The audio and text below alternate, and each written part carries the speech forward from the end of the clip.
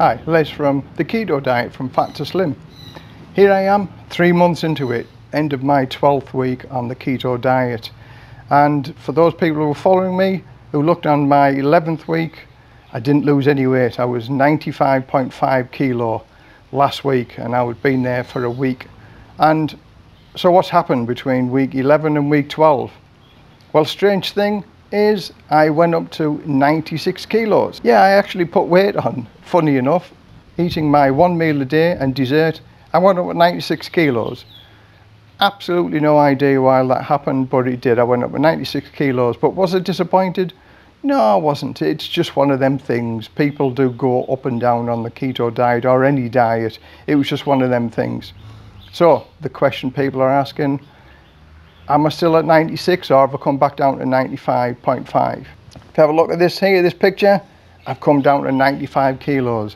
I'm down at my goal weight that I first started when I was on the keto diet, Fat to Slim. And my first video said that my aim and my goal was to get down to 95 kilos.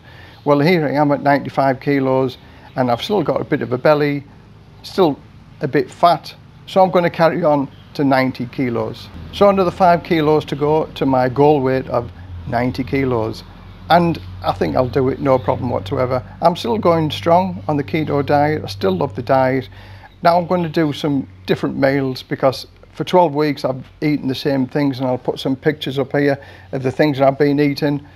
A lot of meat, a lot of salad, a lot of vegetables, and I just think now it's time for a change. So I'm going to do some keto Thai food as I live in Thailand, and I'm going to do some green curry and red curries, keto based.